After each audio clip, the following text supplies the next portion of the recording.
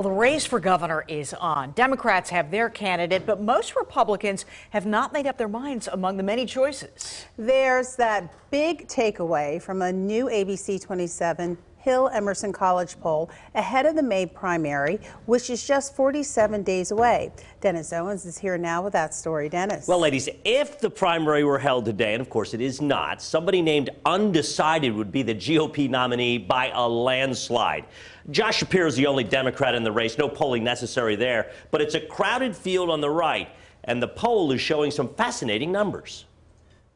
Senator Doug Mastriano is ignoring mainstream media and skipping most forums, but Republican voters have certainly found the Trump-loving candidate. Mastriano leads the 9-person field in a new Emerson College poll of likely GOP voters with just over 16%, followed by Lou Barletta, Bill McSwain, and Dave White.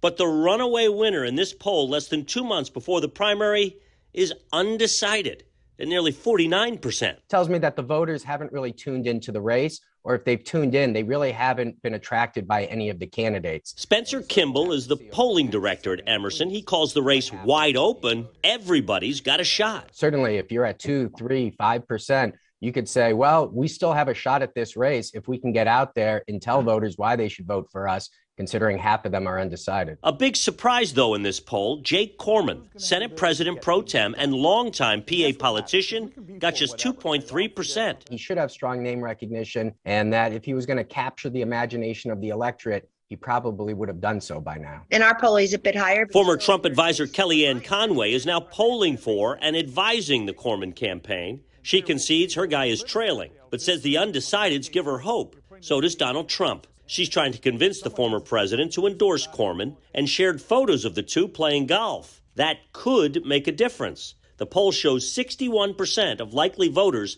say a Trump endorsement would matter. Will he get that endorsement? That's up to President Trump. You know, President Trump loves the element of surprise. And there's no one who's mastered it quite like him. And President Trump also knows that his endorsement is a valuable piece of political currency, the most valuable. There are 9 horses on the track, nearly all of them still in the race. And the stretch run is here. There's going to be forums and debates and advertising that's going to try to impact people's opinions, and that should move those numbers. Now, coming up at 6, we polled the U.S. Senate race, Democrats and Republicans. Very interesting results there as well. We'll break them down for you in 1 hour. But the full poll results, including issues like recreational marijuana and fracking, are on our website right now. Check it out at abc27.com. Alicia? Definitely worth checking out. Dennis, thank you.